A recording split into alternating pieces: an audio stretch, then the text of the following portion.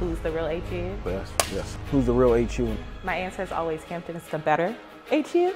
You know, choosing Hampton was my first real look at this whole HU versus HU thing. Hampton Institute, which they want to refer to as the university, I get it, I understand.